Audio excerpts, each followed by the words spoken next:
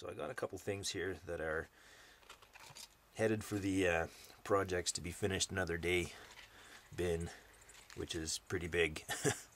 I thought I'd show this to you quickly before it goes in there. This is sinew that I've collected up, mostly from moose. I'm going to make some cordage out of this.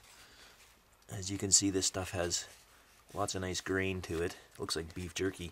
And I've dried this, no salting or anything, just trimmed off the excess meat and fat and just hung it in room temperature to dry.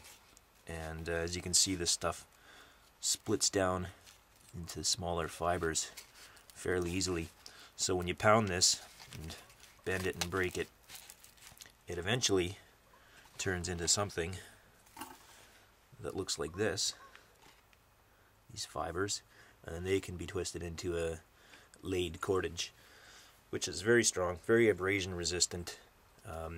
It's more durable than any plant fiber that you're likely to find out in the wilderness. So for bowstrings and stuff like that, this is the ticket. Not really a survival skill, wilderness emergency survival skill, to know how to find this stuff and turn it into cordage, but it's more of a wilderness living, long-term, making use of resources type of skill. So these types of things can be found in several different places on an animal, and that's a reason why it's worthwhile learning how to properly butcher an animal. I don't have one here in front of me now to show you, but this long piece here actually comes from right along here. Well, it's commonly called the backstrap, but this is the loin, where you get your strip loin steaks and your rib steaks right up here. At the top of that muscle, there's that big seam of gristle that you want to get off of there, and that's a good one to save. And if you properly learn how to bone out a hip, then you can separate your top round and bottom round, or inside round and outside round as it's sometimes called. The bottom round has this large seam of gristle on the outside of it, if you've seamed it out properly, and it's easy to get off of there and scrape clean. And if you don't seam your hip out properly, then you'll wind up with this in your roast or steaks, and that's no good.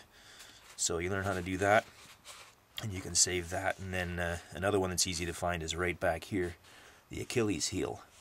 You can cut off that Achilles tendon, which you usually commonly use that to hang your game from. So don't just chuck that in the bin.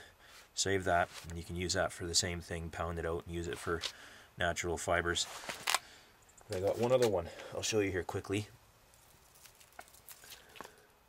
This piece here is actually hog intestine. This is a piece of sausage casing that I hung and dried out, and as it is, it's very strong. Twisted up into a laid cordage, it'd be nearly unbreakable. So that's another resource that you can make use of instead of just leaving out there to rot. We got this good cordage material. So all these pieces here can actually be used as they are. You don't really have to go through the whole trouble of processing them. You can soak this stuff and use it for quick repairs or whatever, and as it dries it'll tighten up and lock itself into place.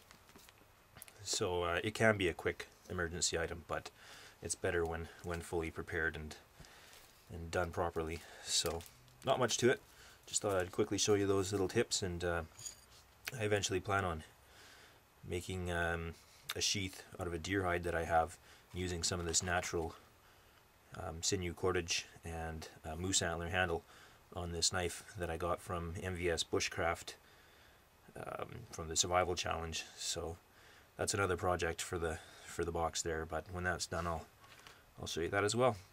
Okay, thanks for watching. Take care.